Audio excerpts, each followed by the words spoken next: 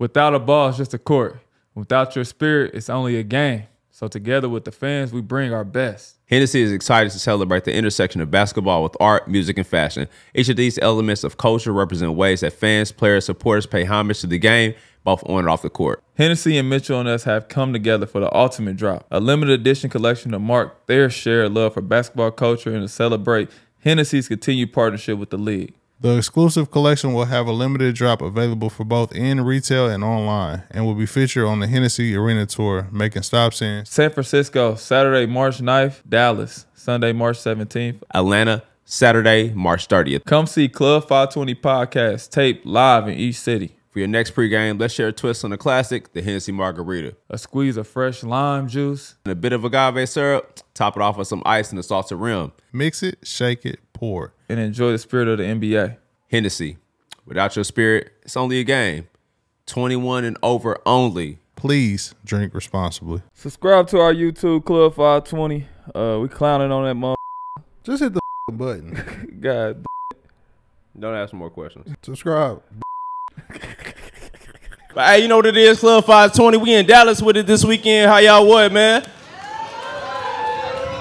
We from Indianapolis, Indiana. It's 317 day around our way. We glad, you know what I'm saying, happy to be out here with y'all celebrating, doing it in with Hennessy Arena one more game. But like I said, it's Club 520 Podcast. I'm the host. My name is DJ Wells. We got a legend to my left, special guest. We're going to introduce my man's last, but to my far left, my dog, Bishop B. Hen out the Burleys. Greenleaf, how you what, Nasty? Cool and nasty. What's up, Dallas? We here, baby. Yeah. Let's go. Yeah. Now look, Matrix. I know what I'm saying. I know your foot game crazy, but have you ever seen the black forces with the white laces? That's how we was in Indianapolis. That's how he wasn't in Indianapolis. No, I ain't never seen those, but they clean though. I like it. Out the gate. Now, Said them is clean? yeah. Well, hey, you know the black Air Force ones are nasty, but you know everybody. You know, That's penitentiary chances right there, huh? Hey, you on that criminal vibe, huh? Yeah. He might not rob you, but he might scam you with the white lace, you know what I'm saying? Hey, chill. My bad. But to my right, my dog, Young Nacho, Young Teague, how you what, man? Man, I'm cooling, bro. We in Dallas. It's been a good time. The vibes is right. Hennessy got me right. Y'all know how I get when I get on that Hennessy. I get to sweating a little bit. It's about to act a fool in here. Don't do too much trying to renew this contract. Oh, my fault.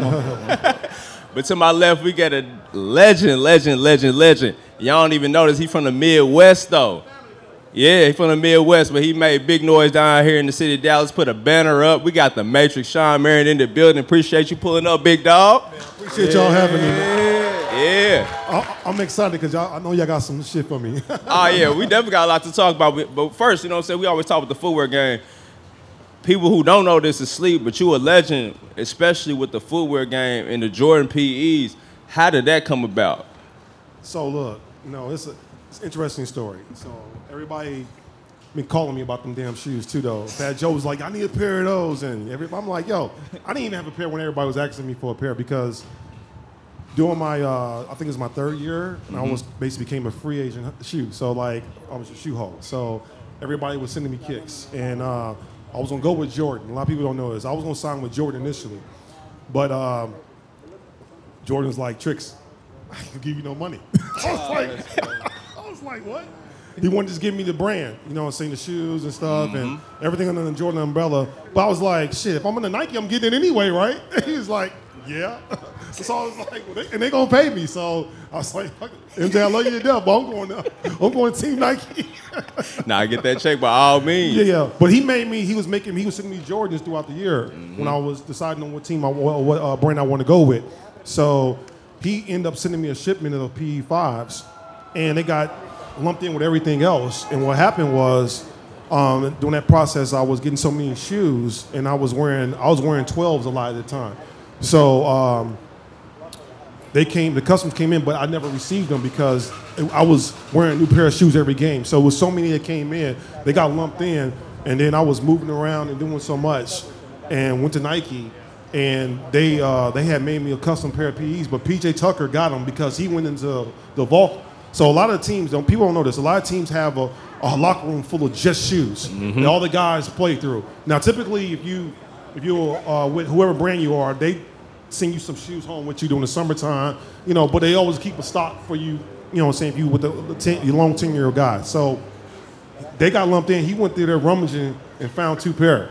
Of course he did. So it was what's even better than that though is fucked up because he got them. So I never got them. so now hold on. I never received them, but I do have a locker here in my house that I haven't really been through all the sneakers. So I could have some at the house, but dude, I ain't trying to go in that mess right now. So, but I don't have none. But then Nike had a few pair at the facility this summer.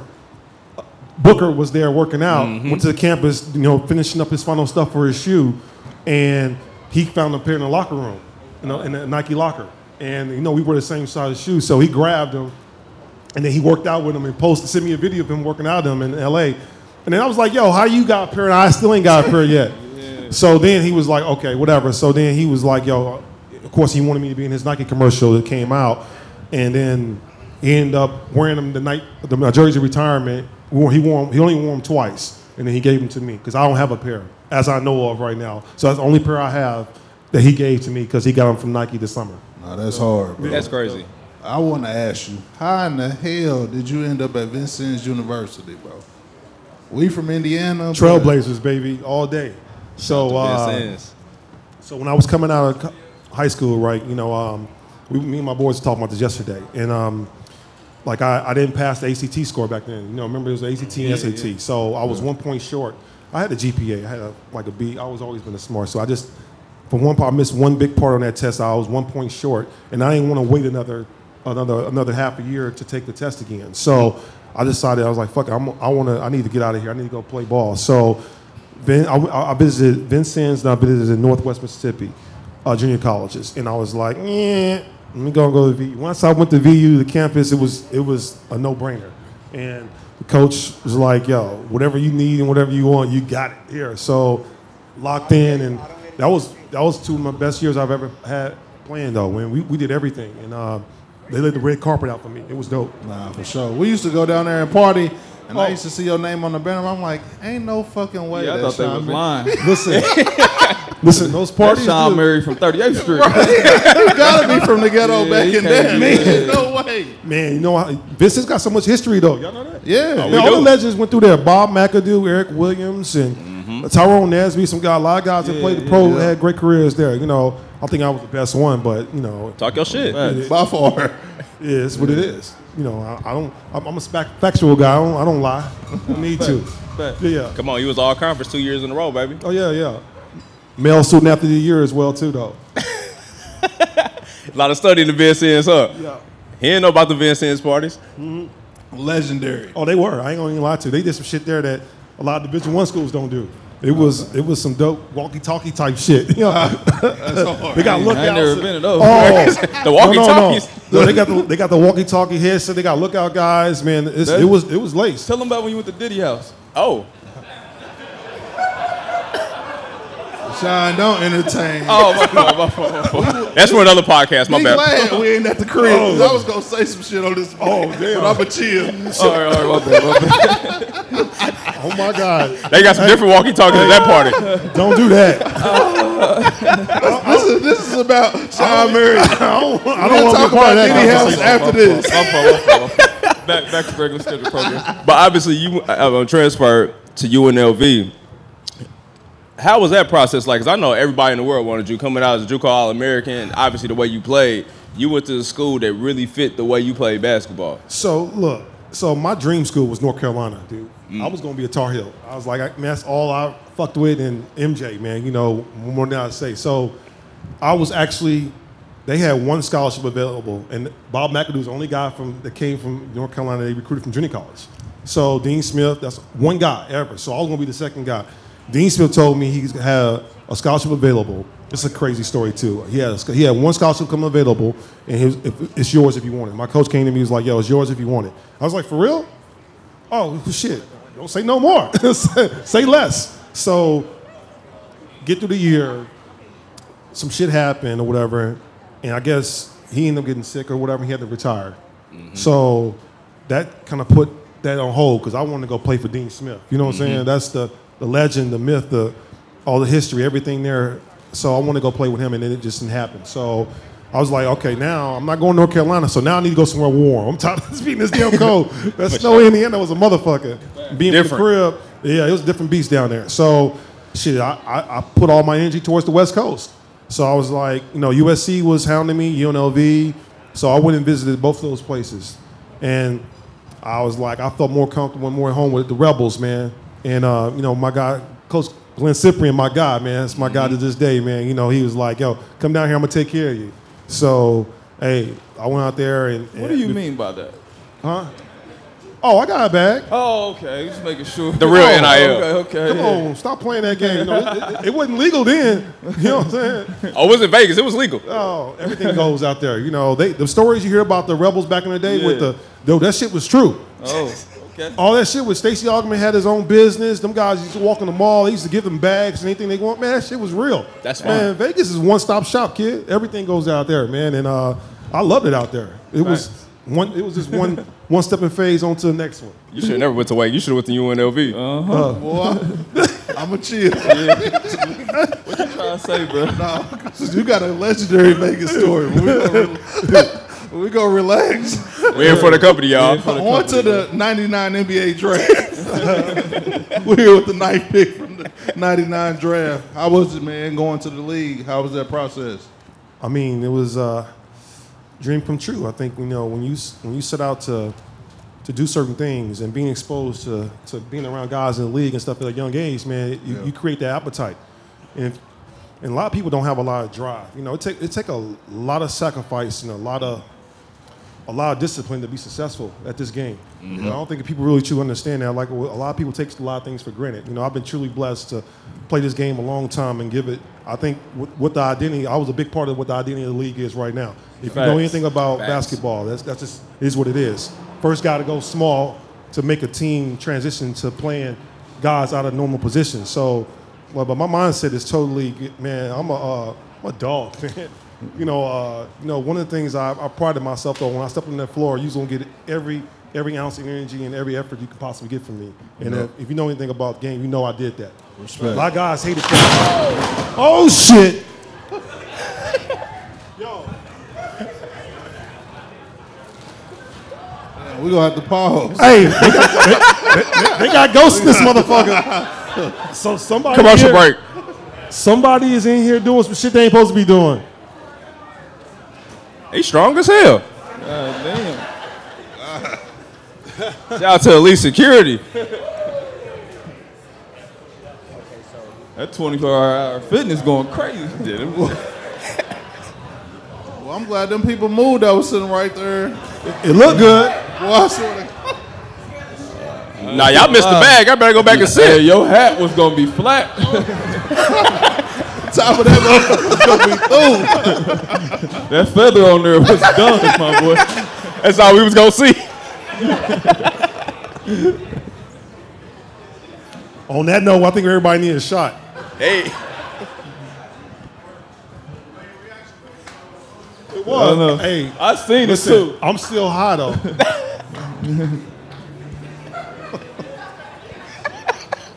Did I say that?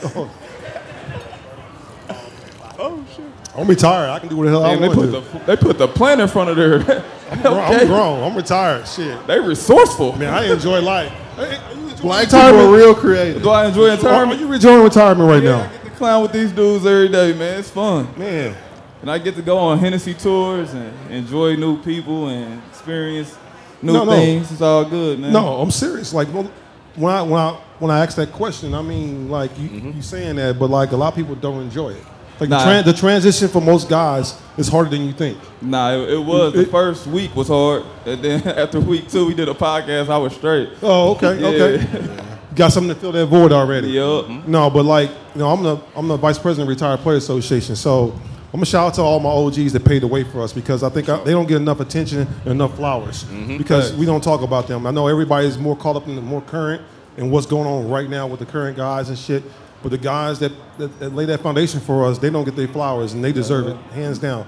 Like every time I see you, OG, man, I'm all like, thank you, thank you, thank you. That's real. And like, man, you don't realize the sacrifice they did for us to make it how easy. And ours was kind of easy. Yeah. They really got it easy now.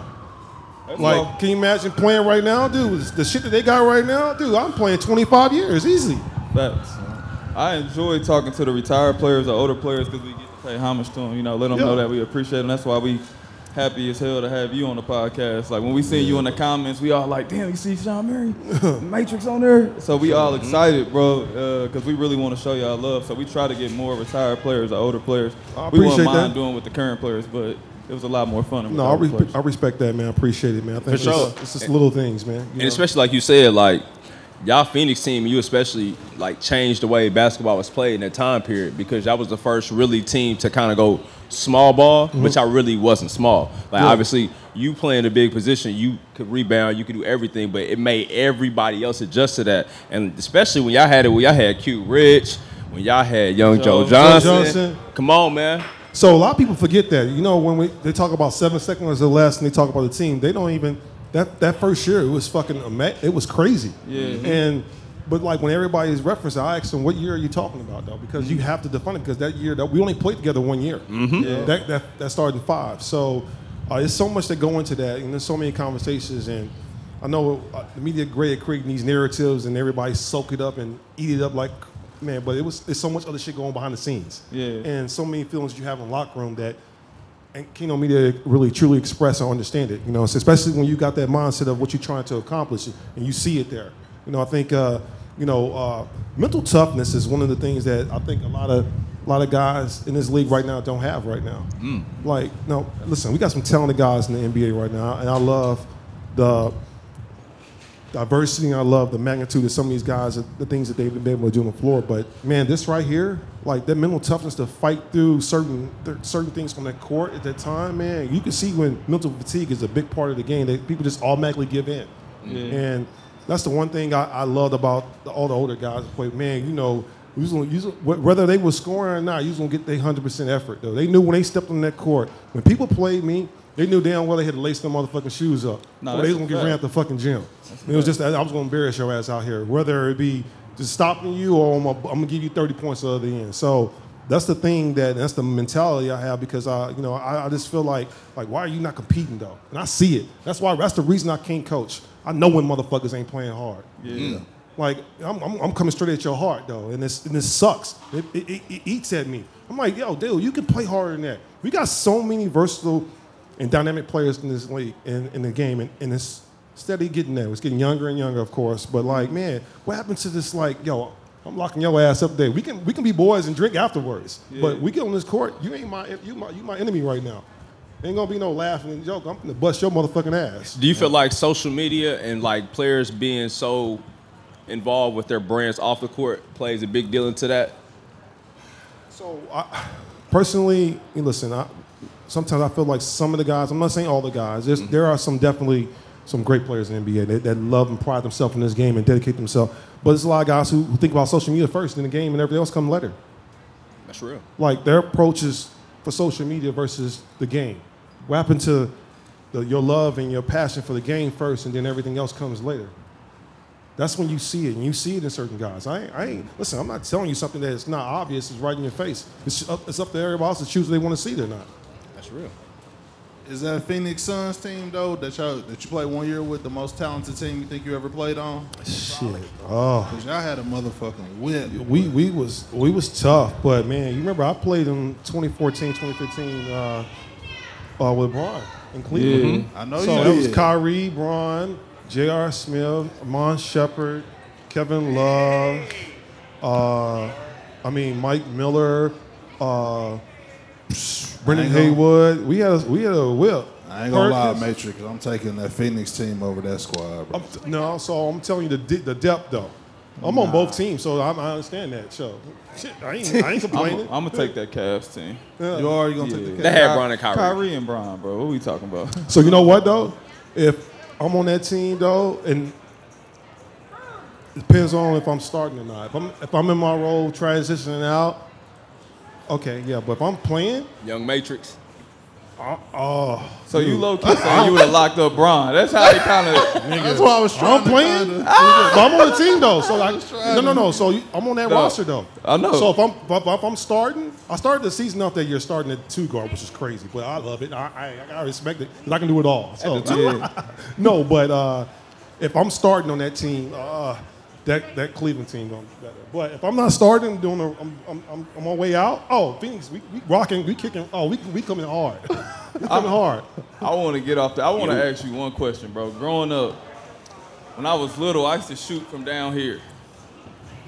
How the hell did your shit stay there when you became grown? First of all, my shot ain't that low. You should get out of pocket, get on his ass, man.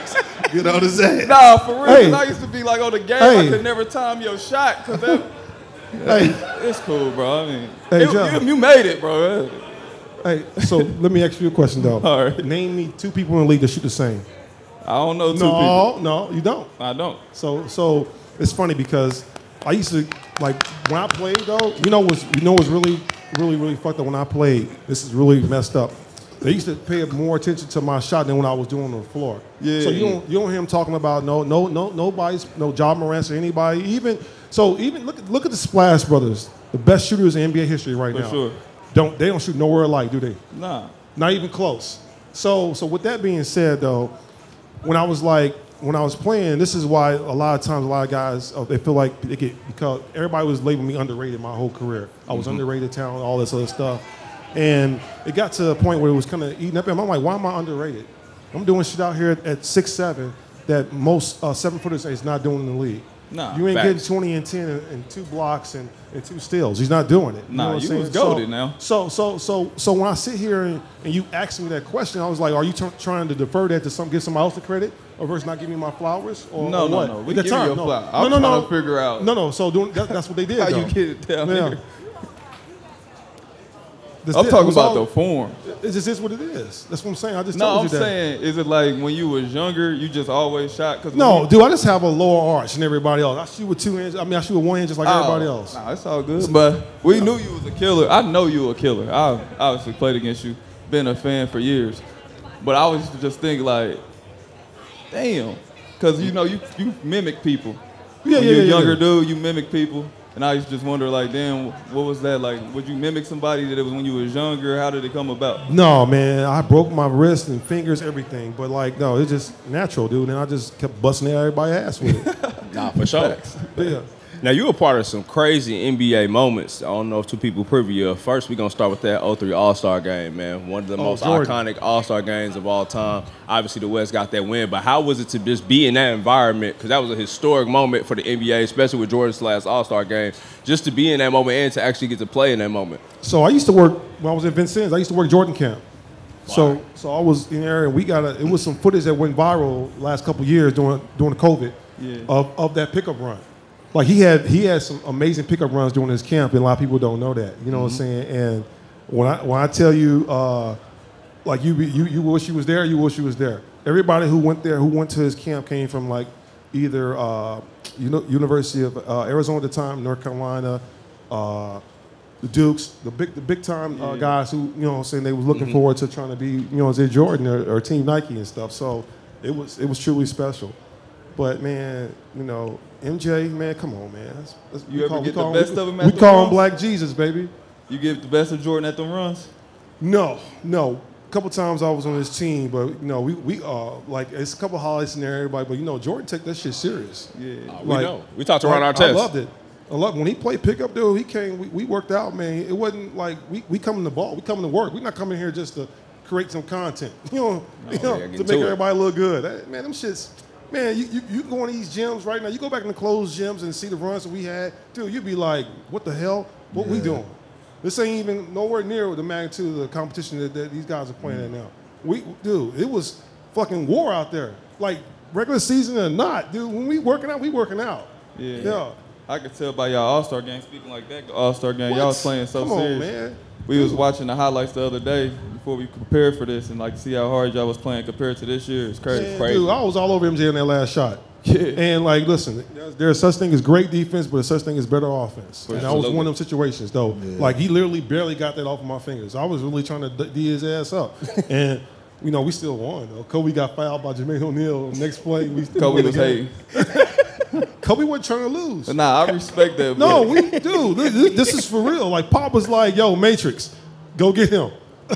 damn. Yeah, like you, like So they you don't ain't have, had, no sympathy, bro. He going out, man. Let MJ go out on top, man. No. Because he wouldn't let y'all go out on top. Nah, definitely. He probably wouldn't want to So know that other way. ain't even the best part of that weekend, though. You know the best part of that weekend? Mariah Carey singing the national anthem in that Jordan dress. Oh, my God. Talk about it. Good Lord have mercy. I wish she sing Hero to me. That boy out of pocket. I'll take it right now. Shout out to Voice Nick a little- Cannon. Voice a little shaky and everything. I don't care. You crazy. But next moment, man, 04 Olympics, man. That team that y'all had, a lot of talent. Obviously, we know the outcome with that. But how was that entire experience, you know what I'm saying, represent the country and get to play with people in the league that you play and represent the country with? So, you know, that was a crazy year. There's a lot of shit that went on. Whole lot. Before we even left the country here, man, it was a shit show.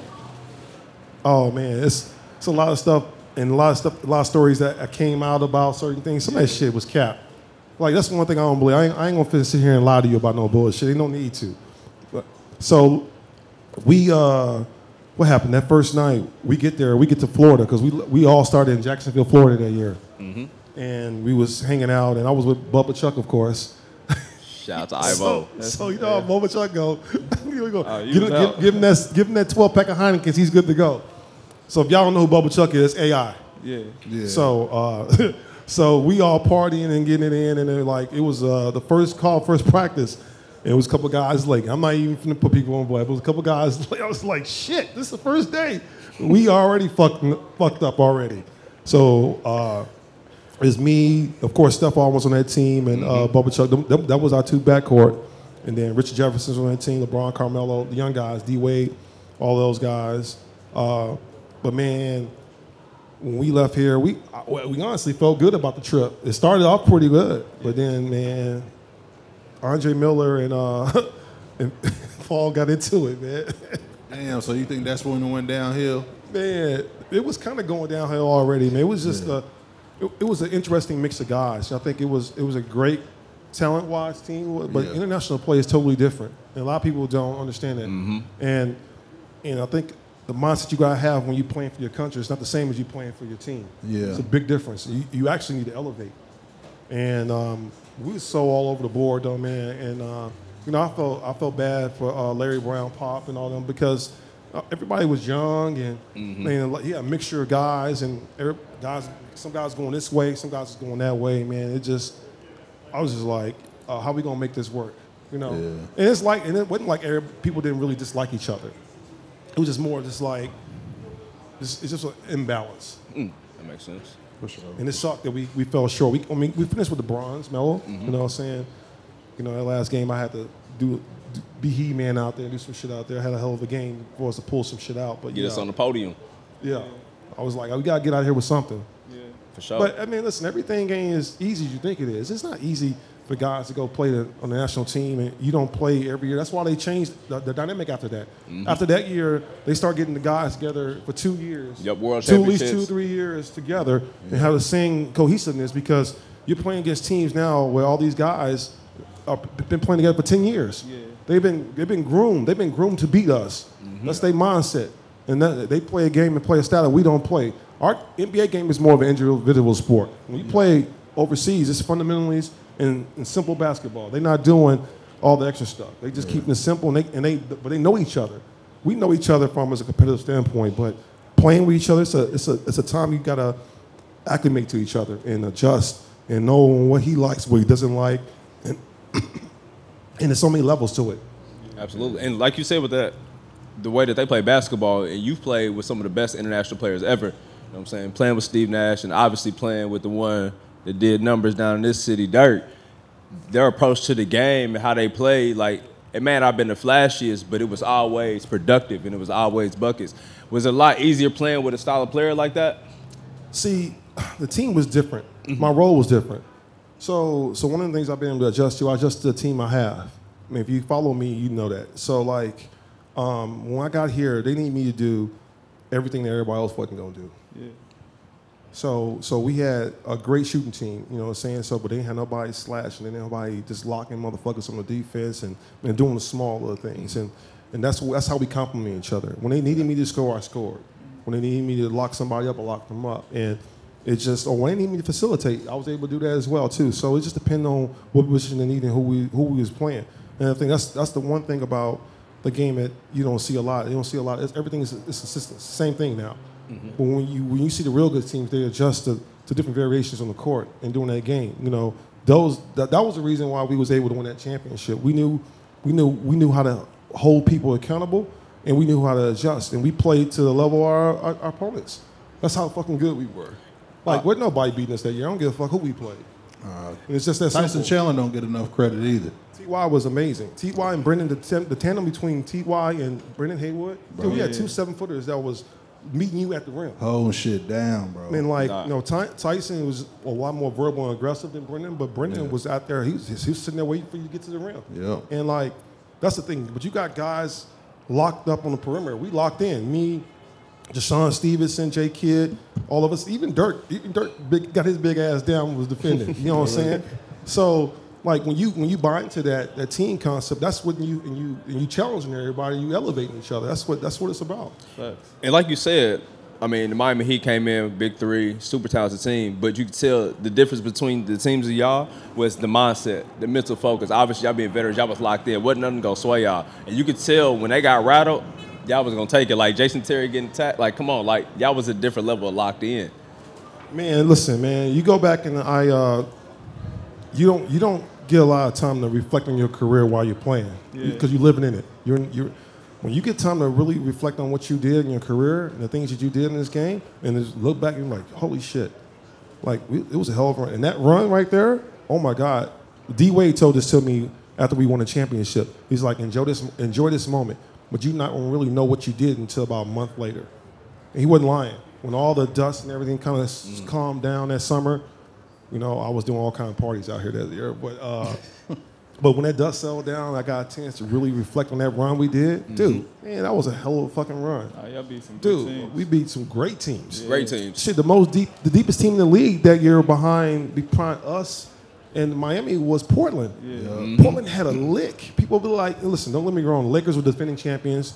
Yeah, but they wasn't as deep as Portland. Portland had 10 guys, dude, that literally could be starters on other teams. You know what I'm saying? That's a fact. And Brendan Roy was kind of hurt at the time, but he still come back. But he still had one good game that was like, you know, he gave you the flashes of what he could possibly do. Yeah. But we just kept rising to the challenge, man. And it's like, you know, once we got that, we was locked in like that, man. Wasn't nobody stopping that shit.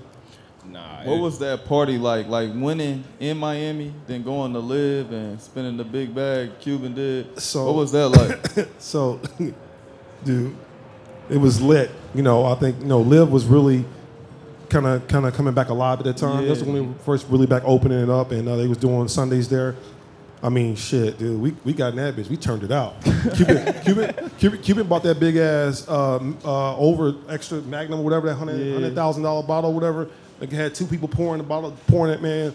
Listen, you could just drip that whole thing on me and that bitch. No, but we was just all just drinking, and it was just.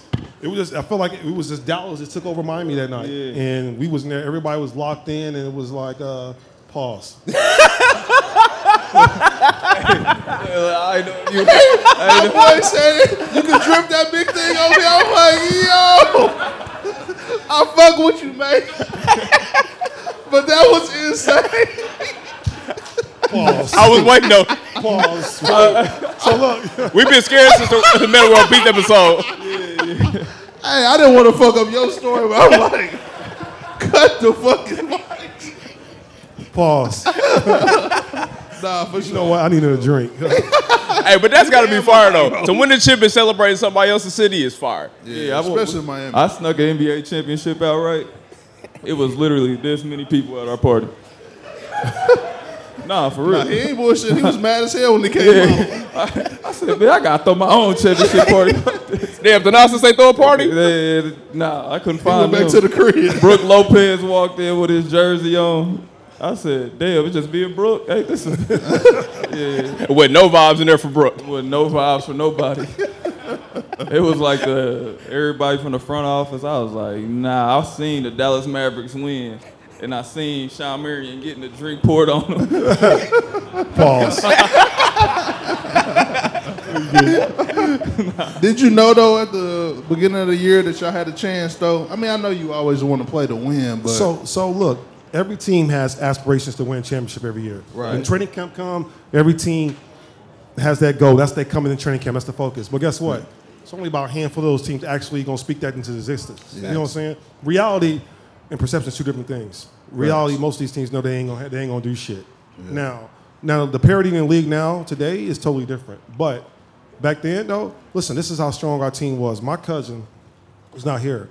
We sitting in my living room when I was living in Preston Hollow at the time, and he was like, he looked at our roster. He literally looked at our roster. He was like, He's like, cuz y'all gonna win a championship this year.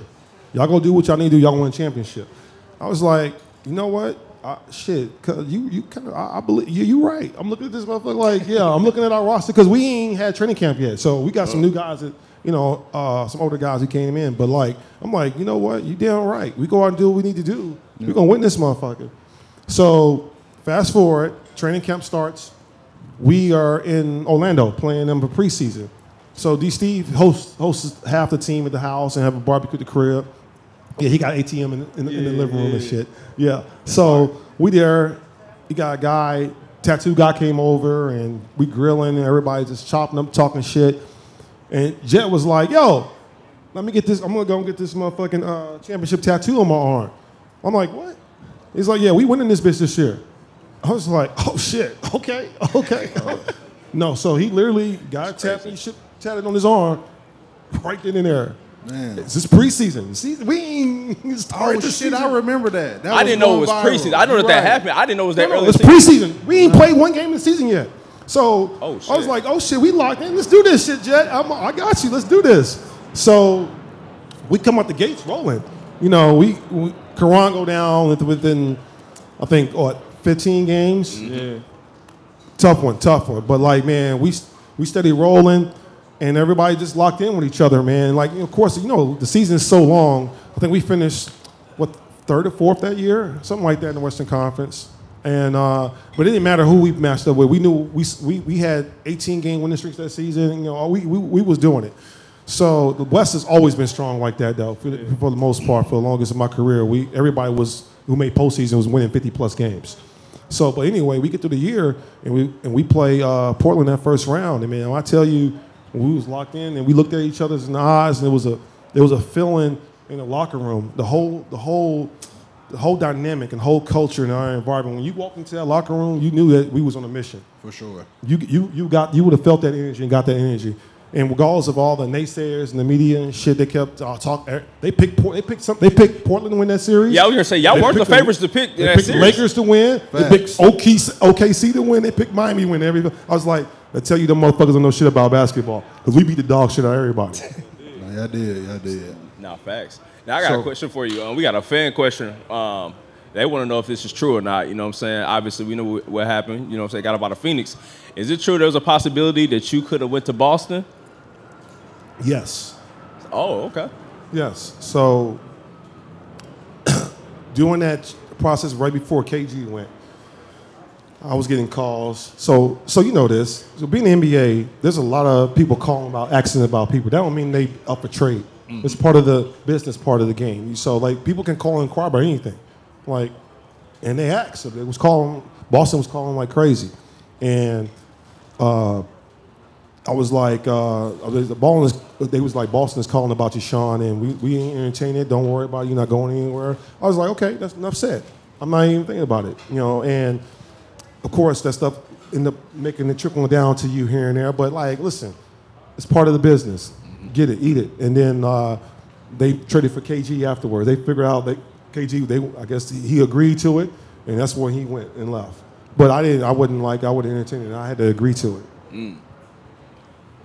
before the show, we was talking about.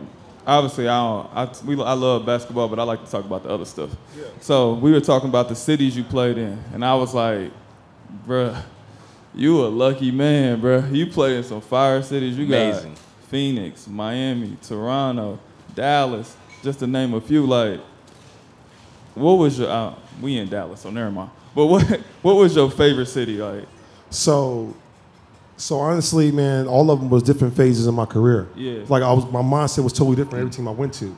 So, but you know what, man? It sucked being the team was losing. yeah, Toronto. But T-Dot. Hey, I tell them all the time. Toronto, man. T, you should have been a rapper, my boy. Come on, man. I was trying to get to Toronto with all my heart. Yo, listen, but you ain't want to pay them taxes though. Nah, I would have paid. Them taxes is mad. I would have paid. Them taxes is crazy there. I was hoping I was on the minimum. Pay that fee. Yo, man, T-Dot is a motherfucker, boy. Man. Woo! Lord have mercy. Got me reminiscing right now. The real Matrix. Woo, shit. Yeah, how did you get that nickname though, the Matrix? Man. Kenny Smith, This didn't my guy, Kimmy Smith. Yeah, Yeah. first game ever. Preseason, we playing. So you didn't get a chance to play in the Forum. Nah. I didn't play regular season, but my first year was the last preseason tournament they had before they closed it. Staples Center opened beginning of the season. Okay. So we in there, and they had a tournament, preseason tournament. It was me. It was Phoenix, Lakers, of course. I think Sacramento, a couple of another team in there. So every year they did it. So first game ever, preseason, dude, I get a steal, block, and one all in like a sequence. And Kenny Smith was like, "Oh my God, you see that? He's the Matrix." And that was it. Everywhere I was going, everybody was calling me the Matrix. And you know, Kenny Smith's always been the guy who give everybody nicknames. Yeah. And that's it. I became a household name. For sure. That's fire. Getting a nickname your first NBA game is that's Yeah. fire. I gotta Another ask. drink. Oh yeah, we I ain't drank this one, bro. It's on you. It's Hey, on you- us. That's water now, though. Oh, damn. it Tread is lightly water. over there. Tread- man. you see the shoes he I got told on? you he went to Be Diddy careful. house. Tread lightly. I think that's all. I Tread lightly. think Sean was in that motherfucker too. No, I wasn't. And I will not be taking no drinks from your ass. I try to slide it. Got you. I I'm a don't real even like how you bartender. passing over there, though. Look. Hey, he moved the napkin though. You the real bartender. Oh no, that's the sick bartender. Balls. That's crazy. Double pause. Crazy, bro. Obviously, you still watch ball. What young players you say you could see like remind you of yourself? So, during the draft every year, they try to play young up-and-coming guys to guys that played before them. Man, listen, I don't see nobody out there that does. See, I used to say Kawhi a little bit because I feel like he never got tired on the court. Yeah. And he plays both ends of the floor. But I just think I was a lot more athletic than jumping and rebounding than Kawhi is. But, for this energy and effort, any versatile small forward that, it's like a little bit of this, a little bit of that, you know what I'm saying? But, I just feel like I was one of a kind, man. This is what it is. Yeah, like to me, like defensively, you were like Draymond, but offensively, you were like your own type of person because you can run pick and rolls with the ball, or you can set them, slip out, dunk. You can hit the corner three. You can shoot. You could attack off the dribble. So nobody really play like you on offense now. But No. defensively, you were like Draymond because you can guard 1 through 5. I remember when you was in Cleveland, you were switching all the ball screens. So shit. it's funny. We talk about that. We talk about the versatility of defenders and stuff. And I was like, Draymond, I love his tenacity, love his energy, love his heart. But I still think I was a way better defender than he was. And the reason I say that is because when I had to guard point guards, when I actually guarded you, I guarded you for the whole game. Nah, yeah. It wasn't no few minutes here and there or trying to spare somebody. I locked in with you guys for the whole game. And like most guys ain't doing that. True. So it's easy and it's way simpler for guys just to do with every possession and switch. Everybody switch now, but I can guard somebody for a quarter. It's easy to do that. Guard that guy for the whole game, though. Most guys is not doing that. I'm the only person ever in NBA history to do that. Only person. Nobody guard no 1 through 5, not the whole game. That's a. I got a question. A fact. Yeah. Obviously, you know what I'm saying? You guarded some of the best in the league. Who are some of the people who gave you like the most trouble?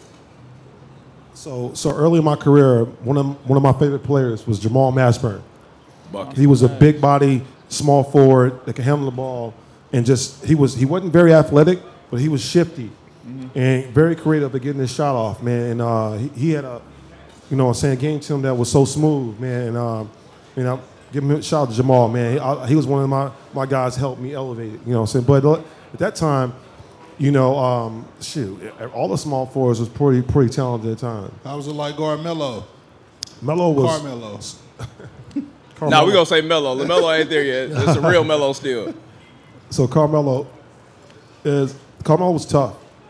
I was already 3 years in the league. I think I was 3 or 4 years in the league already when he came in. But man, he was tough because you know he was trying to score every time he got the ball, man. Yeah. Like he ain't believe in passing the rock. No assists. So you know once you got him, you like, man, yo, we finna go at it. Nah, for sure.